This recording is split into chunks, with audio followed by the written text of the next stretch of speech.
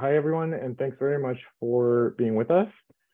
We will just give it a minute or so for any latecomers to click in, and then we'll get going. So just hold tight for a couple of minutes, please.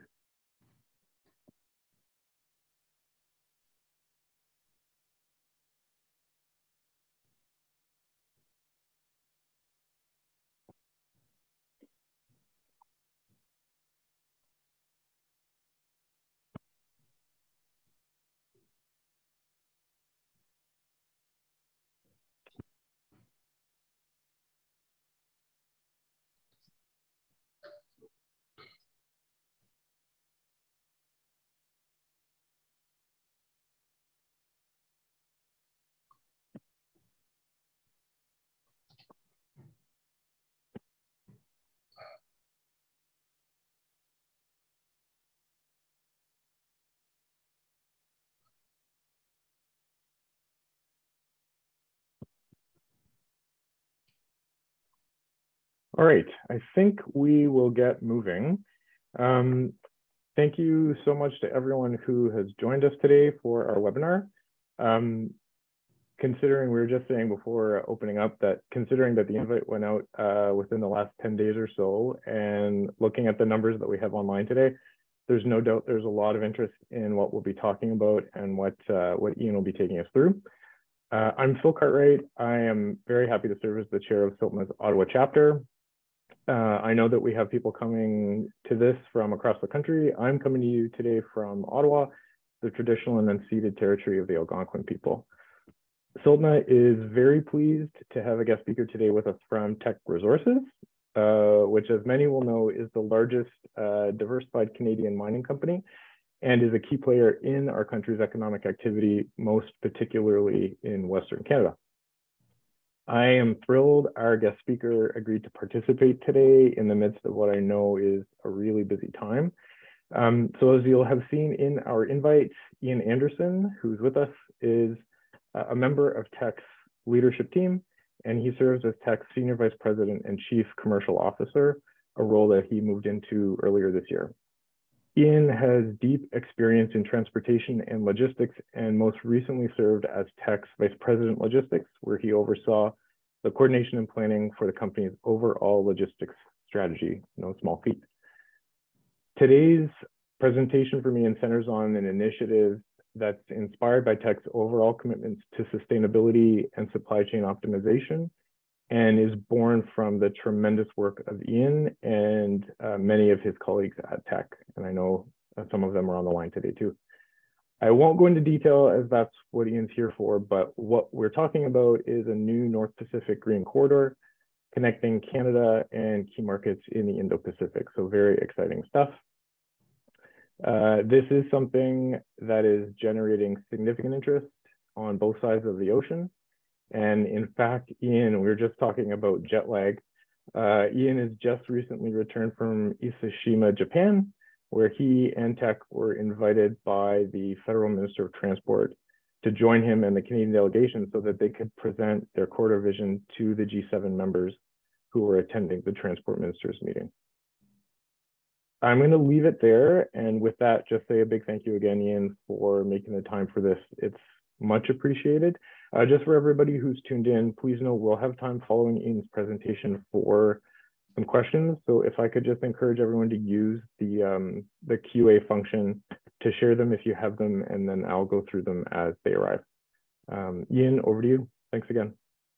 Good morning, everybody. I hope you're well, and thank you for attending today. It certainly is an honor to speak with CILTNA. And as Phil said, I was just lying last night recounting the history of my time in logistics, and I came to this shocking realization, which is that I've spent about a third of my career in logistics and have never thought of myself as having that much logistics expertise, but I would hope after 7 years or so of that I've accumulated a little bit. So it's an honor to speak with this group, considering both your expertise and the importance in terms of the national economy and many of the functions that you're engaged in. So Phil, can you see my screen now? Yeah, okay, that's super. So I would like to start by describing a problem. And this is one that has been sharply illustrated over this last year as geopolitics has changed so fundamentally.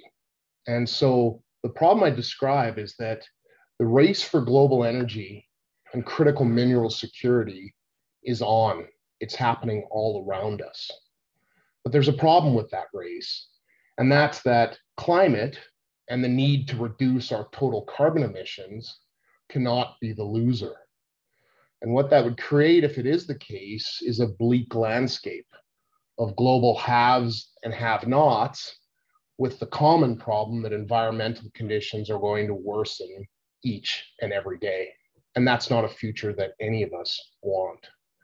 And so really the essence of this presentation is that we're in a time of cooperation, a need for public-private collaboration, and certainly not in a situation where one company, one entity, one nation is going to solve what's ahead of us.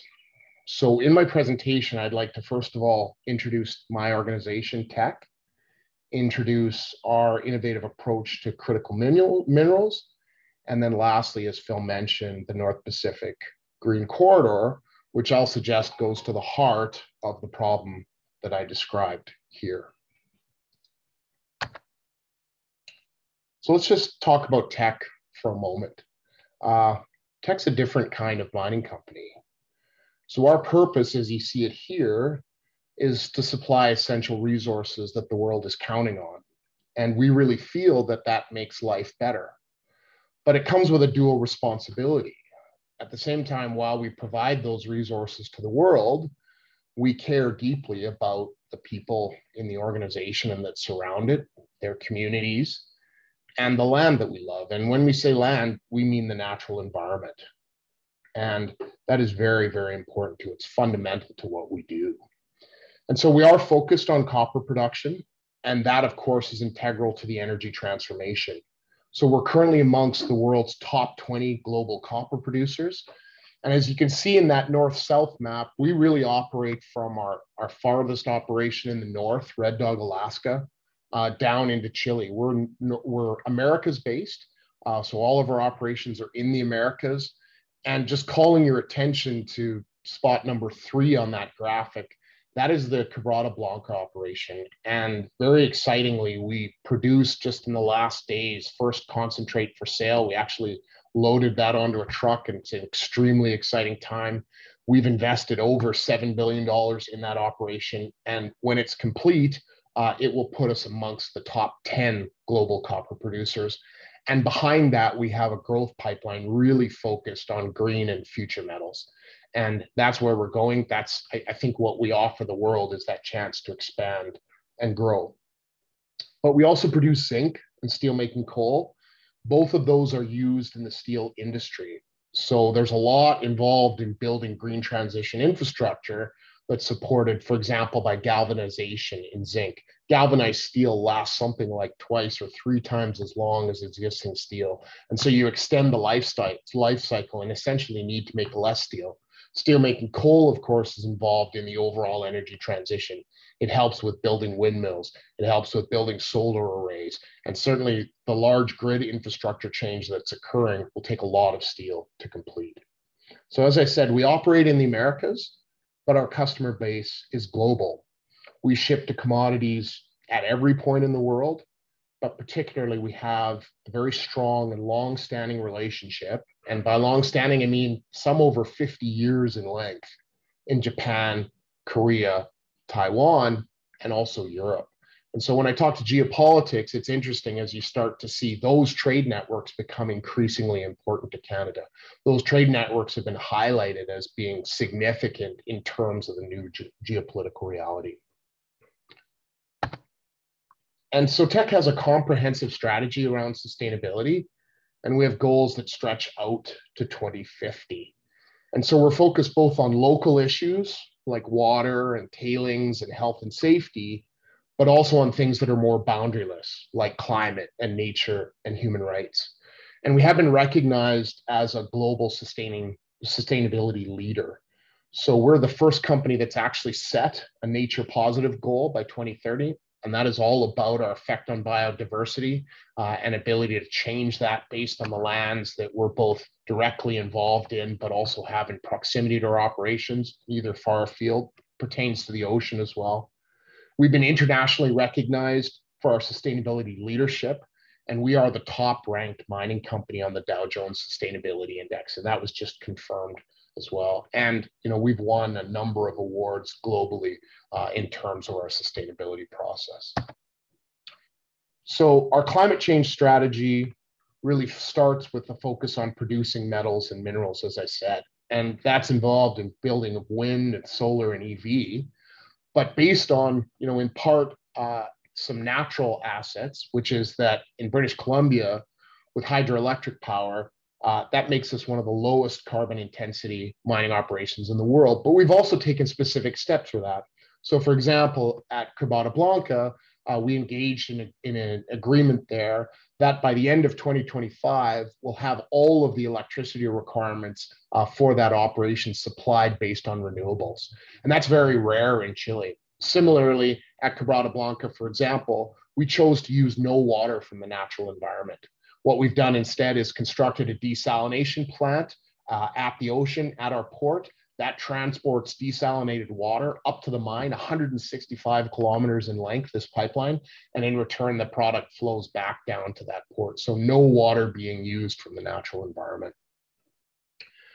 So we're also reducing our supply chain emissions across key areas of both marine, rail transport, really based on both commercially sensible transactions, but also on transitionary technologies. And so I'll give you some examples of that. So we engaged early on in an energy efficient bulk carrier deal with one of the large ship owners. And so over the last 2 years, on over 2 million tons of product, we've achieved 41% emission savings simply through the use of eco vessels built post 2015, based on slow steaming and working on upsizing to ensure that we have maximum capacity there. We also have engaged in a capital deal associated with bringing electric tugboats to our Neptune terminals. So what that will do is, for delivery at the end of this year, we'll see 2 tugs. They will service our Neptune terminal exclusively. They 100% use hydroelectric power, and part of our arrangement there is that they'll be used in that electric mode exclusively to serve the Neptune terminal.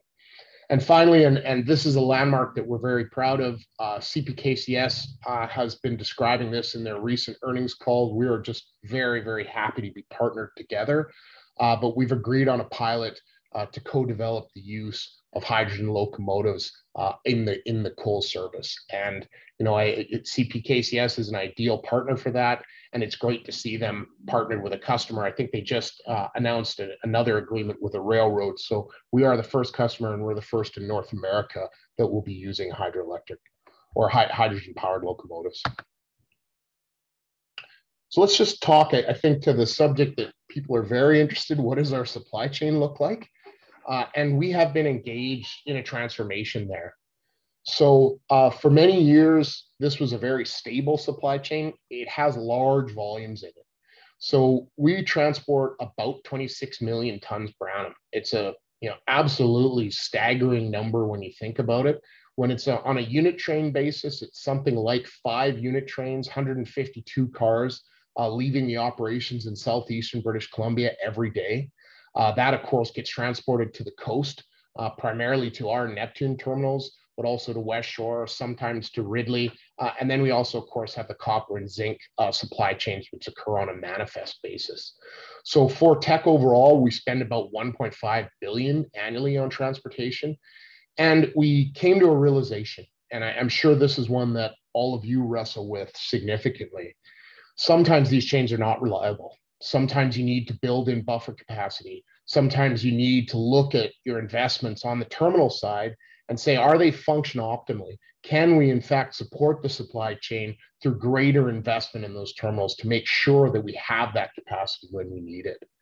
And so, interestingly, on a commercial basis, while we only produce 26 million tons per year, we have options for port capacity that take us all the way up to 32 million tons. And we use that buffer capacity when we need it. If there's a disruption in the Fraser Corridor, for example, we'll route north. Sometimes we've even routed south, right? And so those multiple routings allow us to consistently move our product. And we recently engaged Mott, and we've worked with both CN and CP on where we really think the targeted areas for disruption are within that supply chain. In particular, Fraser Canyon and the Fraser Corridor is one that we're concerned about. We've identified each of those, and we'll now work with the railways around solutions there. And it goes without saying, when we engaged in the transformation, we were willing to invest in Neptune as a terminal. So we've spent about just over $1 billion on making that a top-class facility. It's a high efficiency terminal, and we're pulling out berth occupancy numbers that are, we think, certainly North American and definitely world class in terms of how you're turning over vessels there. And we did that by supporting it with new equipment and really focusing on performance at the terminal. And what we found as soon as we implemented this at Neptune is that in fact stabilized the whole supply chain. We felt a little bit, and Rail and ourselves had this conversation, that we were pushing things that you just weren't able to handle from the terminal capacity. And by expanding Neptune and allowing that to come in as high performance, it really fundamentally changed what we do. But at the same time that we made those improvements, we also focused on digital improvements. And so for a while, we've had automated rail loading at the sites, but we engaged in a large AI-based optimization process. And so through a variety of systems, we have very good visibility. We have GPS on all of our cars, so we can see where every train is in the network at any time. We have a system, of course, of cameras, which many of you are aware of, that gives us a sense of what's occurring in the corridor. We know exactly what the mines are producing. We know what's in silos. We know what's at the terminals. All of those systems are linked together. And this AI optimization process actually seeks to deliver product from the operations all the way through to the vessel. And it does that based on value maximization. So it is constantly running optimization scenarios in the background. Believe it or not, this stuff used to be done on a spreadsheet. Right? It was done by people working on those calculations. And we knew that we'd actually reached that nirvana state when the machine started making better decisions than the people with that deep experience. It was a phenomenal process. I'm not going to say it was easy. It took us about 1.5 years to build this system. It took a lot of dedication, and mostly it took people who were involved in the actual process, trial and error, working through bugs. So phenomenal to see that come to bear. And lastly, just in terms of Neptune, it is our goal to decarbonize that terminal. And the way that we're going to do that is really focus on the last little pieces that they have used in terms of fuel. So the dozers that they have on site, the pickups that they have on site, work to use that and create it sustainably. So between the power that they use, which is hydroelectric, and the terminal's tugs now, which will be electric, we think it'll be one of the first terminals to decarbonize on the West Coast. Very, very exciting. So I've established Teck as an organization. I talked about our credentials in terms of sustainability, and I'd like now to move to the North Pacific Green Corridor. So this is a vision. It's a 2050 vision. So that's long term. And so we do believe that this actually stands apart. You're probably hearing a lot about green corridors. Here's why this one is different. And I'll take you through each of these figures in order. So I'll draw your attention just to figure 1. And that begins with the transport our existing commodities. And as I described, with just the Teck traffic alone, you're talking about a platform commercially of 26 million tons per year. The interesting part about the way those volumes move is that they're very, very stable. They're consistent. They don't run up and down, and they're going from single port locations where they're loaded out to single discharge locations in South Korea and Japan. And it's this stability, I think, that probably sets us apart. You're not moving to different locations in the world.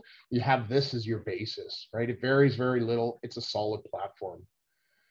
And so those low carbon commodities are subject right now to transitionary technologies, as we talked about, things like slow steaming. But eventually, as we see new engine technologies and neo-fuel technologies online, it's much easier to bring those into that movement, right? To introduce pilot vessels run on ammonia or green methanol, to put them in service there, to engage in long-term contracts, for example, 10 years to support the capital that's required to do that. And we think others are going to be able to do that as well. But then, I turn to figure 2.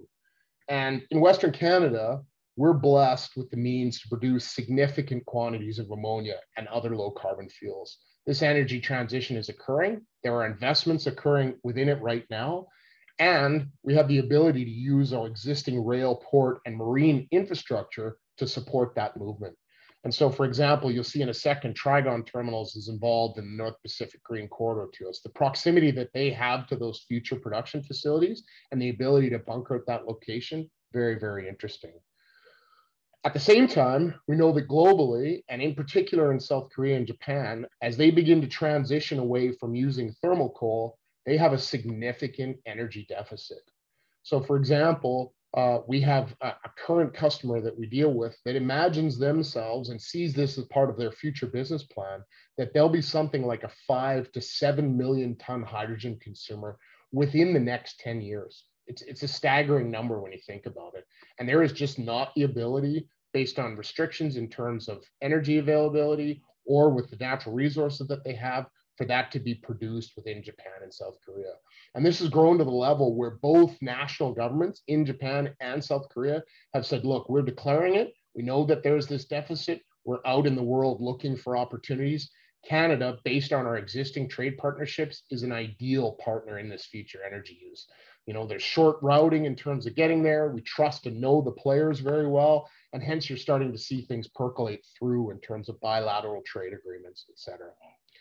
And so finally, I'll just turn. So what we're saying is that the export of low carbon fuels will become a feature of Canada's economy going forward. And it's a significant number. I'll show you it in a second. It's something like between 10 and $70 billion as it evolves.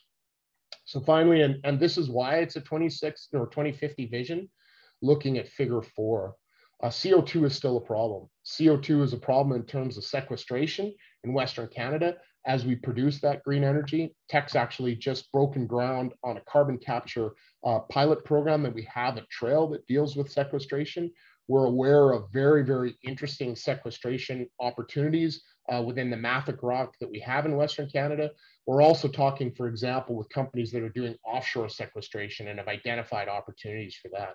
So you could see, and again, you're starting to see carriers built. This is the most nascent of all of these pieces, but CO2 eventually will move around the globe. Whether it actually makes it from South Korea to the ocean or back to Canada, uncertain, but definitely this ability to move CO2 around and sequester it will be very, very important.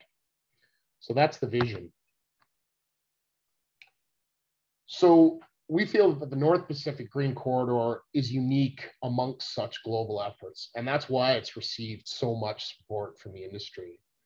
So we've modeled these future energy exports, and we believe that the volumes of e-methanol and ammonia from Canada to Japan alone will be nearly 10 billion. When you look at overall Asia, we think it's about 70 billion. And we see this as an effort really to enhance the decarbonization effort on behalf of Canada. This is a path to net zero.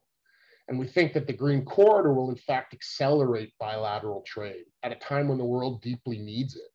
And we think we can do this in the most sustainable way possible. Now, people might ask, what's Teck's role in this? And, we are keeping our eye on future economic opportunities, but we don't actually see ourselves as a direct player at this point. We actually see ourselves as a catalyst growing an ecosystem, which is both good for the nation, but will be good for the companies that surround us in the future. So it's a bit of a different approach than has been seen traditionally.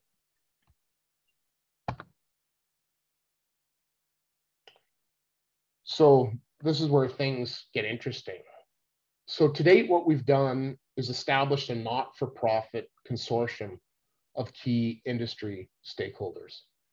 You can see the early entrants to this, and there are some big names associated with it. So Teck, NYK, of course, a large Japanese ship owner, POSCO, the largest steelmaker in Korea, Oldendorf, a large European ship owner, Trigon, the terminal, Cargill, and CN are the initial companies that have signed into the LOI that's involving this not-for-profit consortium. You take those companies alone on an enterprise value basis, you've got something like $360 billion. We intend to involve other players, and we think by the time the consortium is fully established, we'll have something to the order of about $500 billion in terms of enterprise value involved here. So a couple of larger players still to come in, and we're in discussions around that right now. So we think the entrance will grow to something like 12 or 15 organizations involved, and that'll of course span the entire supply chain. And so the consortium is actively consulting with other relevant stakeholders, with more to come. So both port authorities in Japan and Western Canada, First Nations and Indigenous peoples, and as Phil talked about, we also have strong governmental support. So federal transport has been engaged, and as you heard, they were the ones that invited us to Japan and to speak at the G7. So the reason we've chosen a not-for-profit structure is because we feel it's optimal for the corridor. And what it does is it allows the facilitation of the development of the corridor without having to actually engage in direct commercial agreements. We see the commercial agreements as clustered and occurring, between the partners, with other partners, with the consortium as the center of it, right? So that means you have the commercial discussions outside of it. The consortium is free to act both on its own and also without the threat of competition law, for example, interfering with the process. And so this is the track that we're on. We began the first discussions in November, and we actually held the CEO roundtable in December. We presented it on June 17th at the G7. We're finalizing the list of consortium members out till June 30th, and then we're actively involving everybody in the design. And so we've got a pretty clear sense of what's involved from the major buckets of work. And of course, they include things like fuel pathways, the technologies, implementation costs, hurdles, and what we're setting for the benchmarks in terms of reduction. And following that, as well as the transitionary technologies, we work to implement the corridor itself. So that is what I had for everyone today, and welcome the opportunity and look forward to answering your questions. Terrific, Ian. Thank you very, very much for taking everybody through that. Extremely exciting. So maybe I'll start off, and then I just, again, encourage everybody, if you do have questions, please put them into the Q&A, and I'll go through them. So maybe to start with, again, just because you're so kind of hot off the G7 presentation, to the extent that you can you describe a little bit what that kind of dialogue is like when, in terms of how those different countries are approaching these issues, but then once it comes to the table, and particularly when they have a commercial player like Teck there presenting something like this, just describe it, for people like me who weren't there. Yeah, so it really interesting, and everybody in transportation will like this. So the main G7 happens, on its regular schedule, and then based on functions beneath that, there are separate ministers' meetings. And so this was actually the transport ministers' meeting. And what it did was it's the only one amongst all of those that actually includes a public-private component. And it sort of speaks to how practical the issues are around transport, that you can bring in players who can actually speak to the initiatives that they're working on. And so, it was interesting to see how the different federal ministers chose participants. So, for example, Pete Buttigieg from the US chose the mayor of Seattle, Mr. Bruce Harrell, to come and speak about the $50 billion that they're spending currently on transportation in terms of really dealing with the car issue in Seattle. Similarly, the European Union chose Velicopter. And the reason they chose Velicopter is because they will be the first to deliver aerial-borne cab service to the Paris Olympics. So they're right on the verge of having this, very unique transportation. And, it varied all the way from what people are doing in terms of physical mobilities, down to the Green Corridor process. And so essentially what it was a roundtable. Group gathered together at the center, part of the formal G7 structure, and each of the participants had the chance to present. So, it's interesting to see. I think because this idea has so much currency, you heard a number of the ministers refer to the importance of green corridors. In fact, just coming off it, and I wouldn't say it's us, but Pete Buttigieg was talking about green corridors and the importance on the West Coast just within days of the session. And, similarly, the Italian transport minister, referenced it. So I think the great part about that is with that type of idea sharing, you really feel like you could start to build something very concrete. And of course, because we have so much relationship and involvement with Japan and South Korea, these are occurring at pretty much all levels of government. So, sat with the vice chair of Japan, we had an honest discussion about it, but, there's a lot going back and forth bilaterally there between the two nations. So pretty exciting. Very cool. Thanks for that. So we do have some questions coming in, and just in the interest of time and efficiency, I'll just try and consolidate ones that are sort of similar or across similar themes, if that's okay with everybody. So maybe one, and this relates to a question that I also had in terms of, there's obviously a lot of interest from industry, and you've talked about, customers of yours and other commercial partners who are already involved. My question had to do with sort of what do you see now, and I guess into the future, as the role for government to play? And this sort of relates to a few of the other questions that came in terms of, are there existing barriers from a government perspective, whether that's policy or regulation, that are limiting this or constraining it in any way? So maybe we could start there. Yeah, so I think maybe two parts to that question. Strong interest from government, and I think the interesting part of that, as soon as you start to involve organizations, we're used to doing, right? We're used to engaging. We know projects. We want things to occur, and are also willing to engage in partnerships that result in capital spend. Now, the key thing, of course, that holds that back is, especially when you're talking about non-traditional fuels, ammonia being one. Ammonia is a fuel you have to be very careful with. There are existing transportation networks for it, but it's not easy to transport, and it has some danger to it. And so that whole process of permitting the facilities, permitting, the Haber-Bosch process that's used actually in the creation of ammonia, being able to transport it in rail, are all things that are going to need to be permitted sequentially and receive strong government support. And of course, as we're all aware, that permitting process in Canada is slow. It's slow all across the Western world, but this is not something easy. And so, that push in terms of we need to engage in rigorous science to make sure we have the right regulations, but speed to permitting, incredibly important. And so that I think is probably one of the number one things we're calling on all of, be it both provincial and federal regulations. We need to be able to move these projects on in order to engage in this type of nation building effort. At the same time, we've been pretty clear. We're asking for participation, and we're asking for funding, and we're asking for bilateral cooperation. So speed the conversations that you're having on a trade basis with other nations. Be willing to cough up money in the budget. I think there's about $150 million in there, most of which transport feels is going to terminals, initially. But as this grows, I think there's further opportunities. And, also to act on a facilitation basis. So there's a strong role for both federal and provincial governments. Okay, terrific, thanks. Just again, trying to pull these together. One question was, could you tell us a bit more about your partnership and engagement with shipping lines specifically in terms of low carbon marine shipping technology and investments?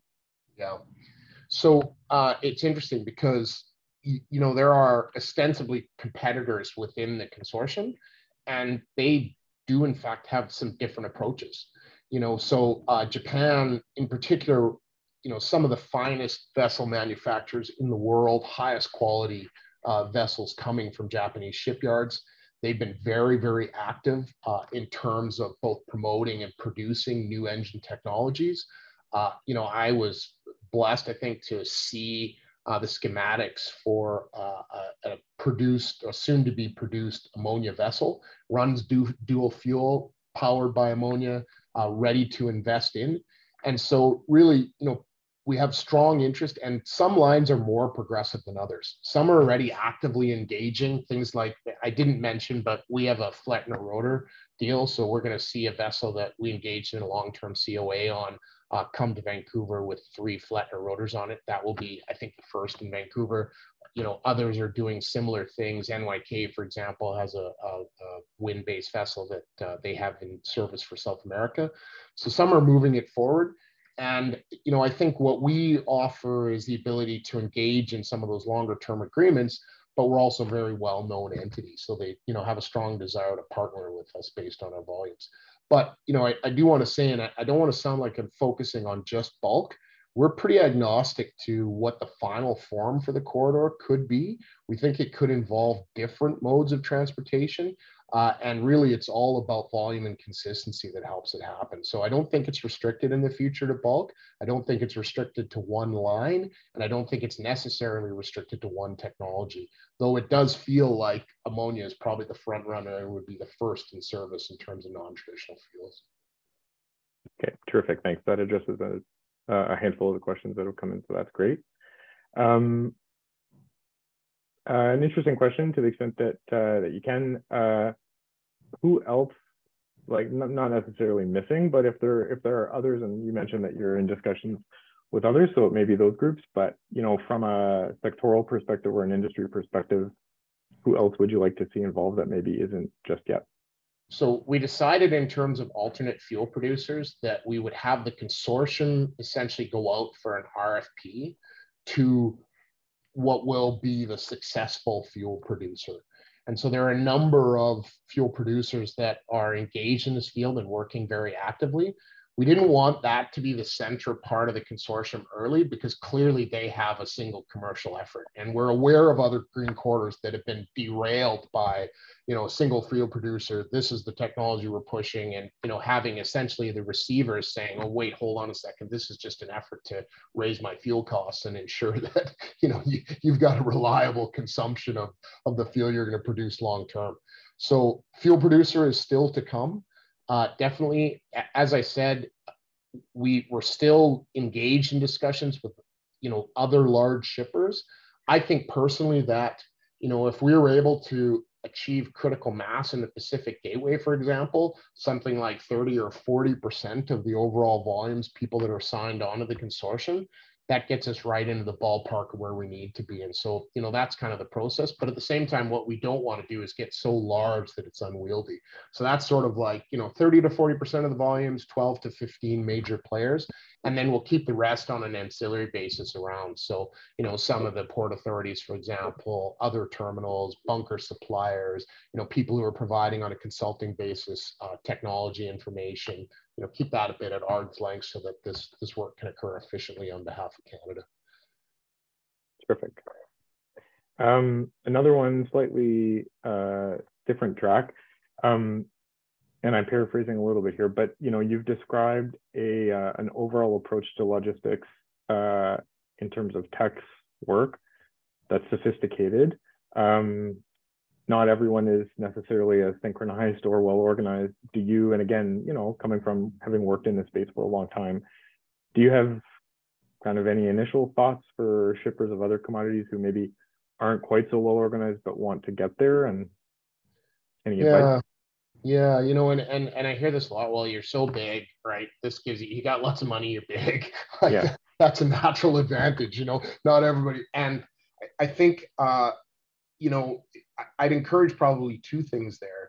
Part of it is standpoint and how you attack the problem, and part of it is also the way you're choosing to approach it. And I think as we started to bring in ESG thinking fundamentally into our approach to transport, that changed the way we acted. And similarly, when we started to bring reliability thinking in, that also changed the way. And so and this is not a knock on transportation professionals, but for many, you've sort of been stuck in it's a cost equation, and that's what the organization cares about. And that's how we get rewarded, at the C table is, are you the lowest cost transportation? And I think honestly, sometimes both ESG and reliability have suffered based on that. And I'm not saying it has to be more expensive. I'm just saying that we have to widen a bit our perspective on what's important in terms of our achievements. And, for us, it comes in sharp relief because you got a high value commodity. And as soon as you start missing it, that's even more damaging than your transportation costs. So maybe that's the part that's easiest for us. We know what we need to achieve, but for others, it's, there's some more harder trade-offs to make. So, yeah. I feel like I sort of skirted around it. I still No, there's an advantage to being big for sure, but yeah. I don't think that's everybody needs to say, well, we could never do that, you know. Right. Got it. Another question. The corridor concept has gained traction over the past number of years for different reasons, whether that's transportation corridors, supply chain corridors, now green corridors. And this relates to another question that I had as well, just in terms of, you know, this is a 2050 kind of vision and plan. And, you know, my question was around kind of where ultimately, again, having put so much effort into and seeing the importance of moving this initiative forward, my question was sort of where do you want it to get to? But this question, kind of to build on that, says, you know, is there value in bringing sort of these different corridor perspectives, transportation, supply chain, green, and obviously they're all interrelated, but is there a role for maybe government to play together with industry? Like, is it about and the suggestion here was a green critical trade corridor or something like it that kind of pieces things together that sounds big to bring together, but any views there? Yeah, I think that's exactly the way, right? The more that you can collaborate, the more that you can bring multiple entities, I think, to solve the problem, because so many of these are so large, right? You know, look at anybody who ships for the West Coast. I'd say we have a reliability problem, right?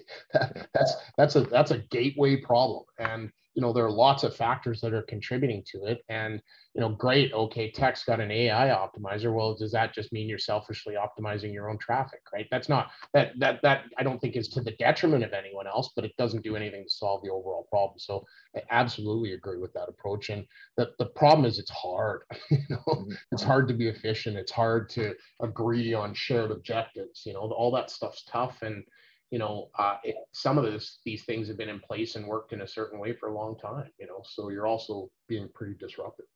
Yeah, got it. Another question, and I don't know if it's kind of too preliminary in the planning or not for this question, but I'll mention it anyways because it's an interesting one.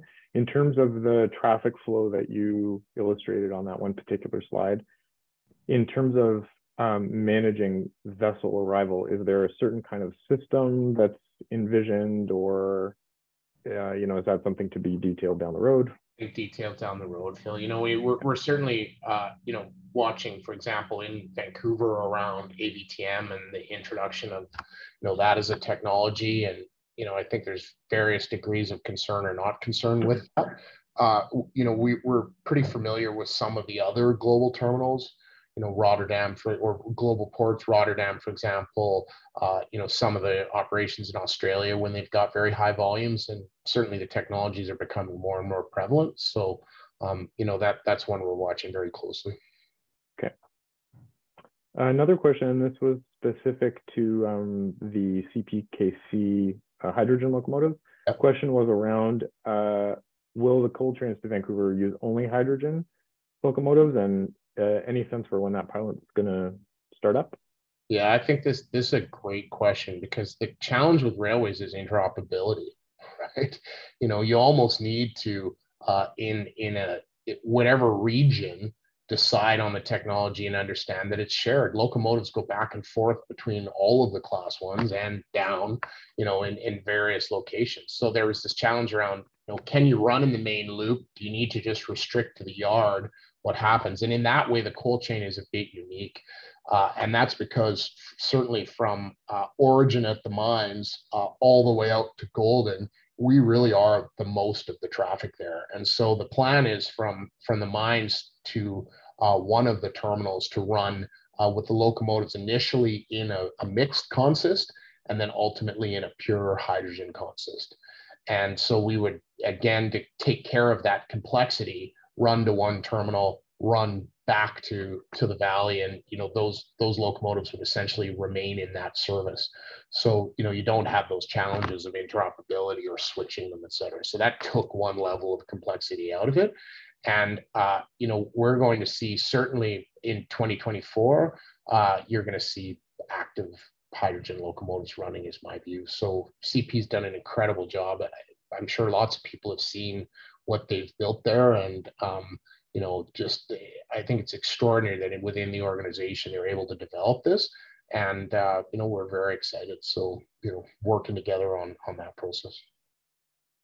Thanks. This next one is a little bit more site specific, but since we've got you on the line, question was, can you describe the transportation system at Red Dog? Yeah, that's a great question. I'm fascinated that somebody is interested in that because it's kind of cool. So Red Dog, the world of zinc is interesting because zinc has a limited number of large producers and a limited number of large customers. And so, it operates in a fairly traditional way as say, copper does, or in comparison to copper. And at Red Dog, you have a unique constraint on top of that. So Red Dog is I think in terms of size, it's one of the largest zinc producing mines in the world. It is amongst the most far north of operations in the world, and it has a 100-day shipping season. And so for example, that season is about to open, and it's a very, very interesting process. At Red Dog, we're partnered with NANA, which is a First Nations corporation in the north. They've been our longstanding partner many, many years. And so part of the agreement that we have there is, in order for the shipping season to open, of course, ice has to be clear, traditional foods have to be fulfilled, particularly the marine hunting season has to be concluded, and then we're given the go-ahead to begin shipping. And so right about this time of the year, what you've done is you've moved the vessels in place. They're ready to go. Arctic expertise provided there primarily by FedNav, amazing partner for long-term. They just have so much expertise up there. We have a lighterage system. So essentially, because there's no deep water port, based on the location, what we do is we have a loading facility at the shore, which is the concentrate is actually trucked from the mine to this loading facility. That then is placed on what lighterage systems. So it's essentially 2 barges that Teck owns. And then Foss out of Seattle takes care of bringing those barges alongside to the vessels, and the vessels are actually loaded by barge. So very interesting lighterage system. The picture I think that people saw at the beginning with the fantastic northern lights and the vessel being loaded and the barges alongside it, that was actually Red Dog loading. So I can get a little romantic when we talk about that. It's pretty cool. And we had one picture last year of this just brand new first maiden voyage of a Japanese vessel being loaded by the barges right in that open northern context. It's pretty neat. And see, only transportation nerds would get excited about that. So, maybe I'll be in the club. There's at least one person on this call who's probably very happy with the last couple minutes. So thanks for that. And maybe we've worked our way through. Maybe just a final question, and it's a bit philosophical, but it's probably a good place to end. You've described a vision and a concept that involves competitors and is going to need to involve all different kinds of groups and organizations to be successful. The question was, what do you think leads to successful collaboration in the context of this? Well, so I think it's interesting, and I'll take the words from one of the proponents within the federal government who said, when we're looking at this sort of style of work, that sort of openness, transparency, and essentially you can see it in the not-for-profit, right? You have to create that facility to work together, and to some degree you have to put aside some of those traditional concerns. Who would think that 2 competing ship lines, particularly with how competitive they are, would be able to sit down at the table? And so I think it's a lot about transparency. It's a lot about initial structure that facilitates it. It's thinking carefully about governance. So full disclosure, in the early CAO session, we actually had BLG, national law firm, participate. They actually hosted us in Montreal. BLG then became an advisor in terms of the governance structure and did some very careful thinking with us about how best to set this up. So we went very intentionally in terms of the setup in a way that we thought would generate max success. A lot of thought into that process. So we spent some time on it. Terrific. Well, I mean, a lot of that is obviously due. You talked about Teck as a catalyst, and you and the team have done a very impressive job of putting this all together. So congratulations. I know that many people, including those on this call, are going to be interested to see where it all goes. Thank you again, Ian, for making the time for this. Again, I know it's busy, so we really appreciate you joining. Thanks to everyone else who's taken a bit of time out of your day. We're giving you 12 minutes back, but really appreciate your interest, and stay tuned for more. Thanks everybody, and have a great weekend. Happy Canada Day. Appreciate the opportunity, everyone, and feel free to reach out to me if you need to. I'm on LinkedIn and open for questions. Thank you. Thanks, Ian. Bye, everyone. Bye.